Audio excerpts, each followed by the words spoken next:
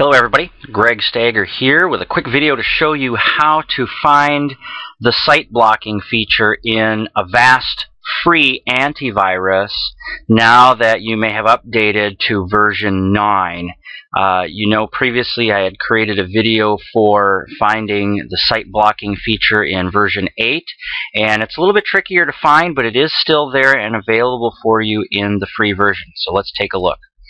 I'm going to start by coming down here to the system tray, and I'm going to click on my newly colored Avast icon here and get the little box that pops up here.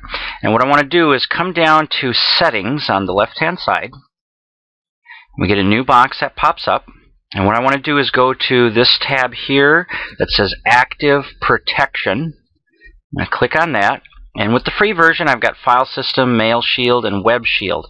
And there's this gear icon next to Web Shield. I'm going to click on that to go into the settings for the Web Shield. And get a new box that pops up, more options on the side, and one of them you see here is site blocking. So I'm going to go ahead and click on site blocking. And then I want to make sure I check this box to enable the site blocking. And then I can go ahead and put in any address that I like here. We can go www.msn.com, and we can click Add to add that in there. I'm going to go ahead and click OK, and we'll click OK again, and we'll go ahead and close this. Then let's go ahead and open up a browser just for testing purposes. We'll go ahead and type in www.msn.com.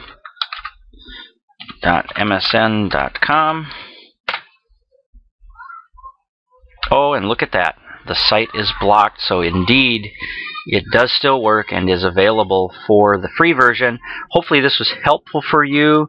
It's always kind of frustrating when software changes and everything gets moved around. It's kind of like going to Walmart and you can't find what you're looking for because, you know, it's on a different shelf now on the other side of the aisle and, you know, 10 feet down. So hopefully this was helpful for you. Thanks so much. Have an awesome day.